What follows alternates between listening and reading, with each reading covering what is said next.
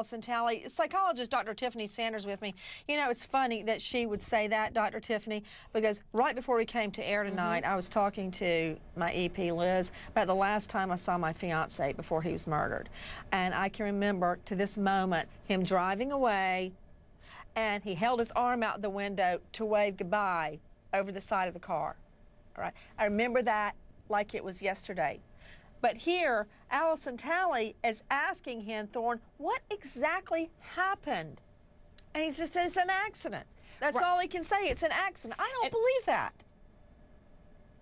Right, Nancy, he was evasive. And really, if a husband had lost his first wife, why on earth would he place his second wife in any danger? Because he's uncaring, he lacks empathy, and he is a maniacal maniac that wants to kill this woman. And he took advantage of this situation, her life insurance policy, and he made it so purposeful that she could not defend herself in this really terrible situation, and he should be behind bars. You know what? I'm with you in my heart, but in a court of law, you've got to have hard evidence. Regardless of what you think happened, you've got to prove it. Dr. Michelle Dupree, forensic pathologist, Columbia, can you tell, is there any way to tell, Dr. Dupree, by looking at her body, whether she fell or was pushed?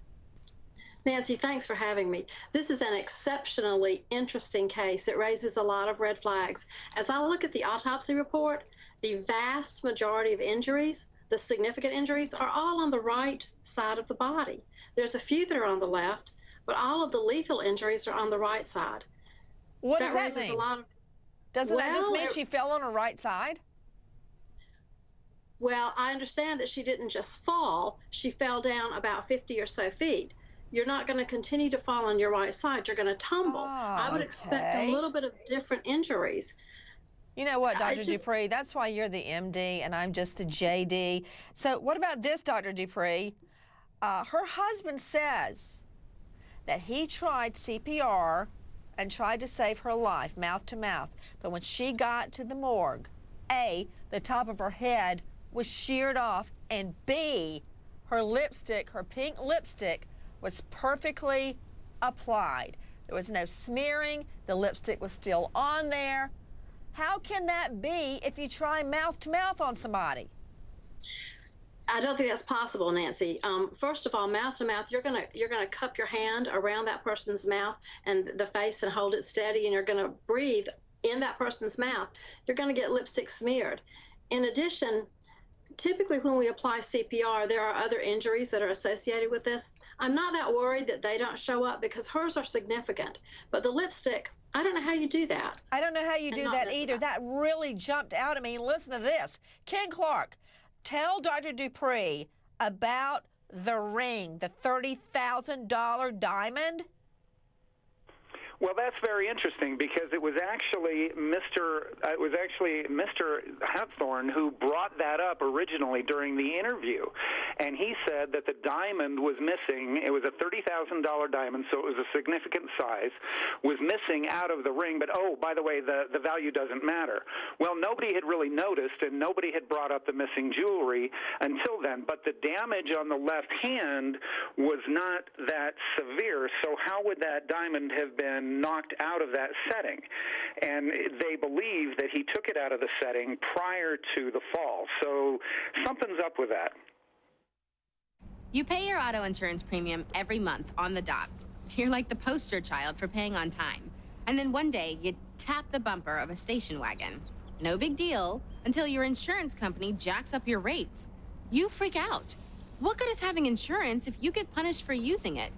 Hey, insurance companies, newsflash. Nobody's perfect. For drivers with accident forgiveness, Liberty Mutual won't raise your rates due to your first accident. See car insurance in a whole new light. Liberty Mutual Insurance. Have you ever thought, I could never do that?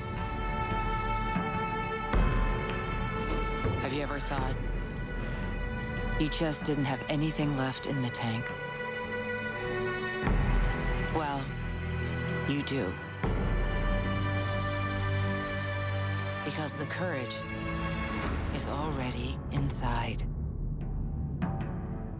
When you have a migraine, you'll reach for anything to make the pain go away. Truth is, most pain relievers don't work like Excedrin migraine. It relieves my pain starting in 30 minutes. That's fast, plus sensitivity to light and sound. Excedrin migraine. Wow, that was fast. I tried Belvita at breakfast and then made the bed, had a swim, scared the pants off at Tim.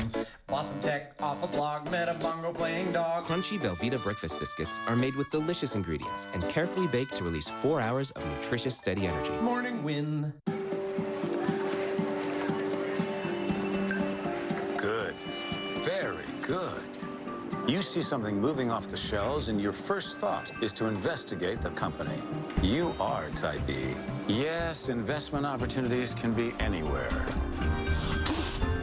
Or not. But you know the difference. E-Trade's barcode scanner. Start investigating the instant inspiration.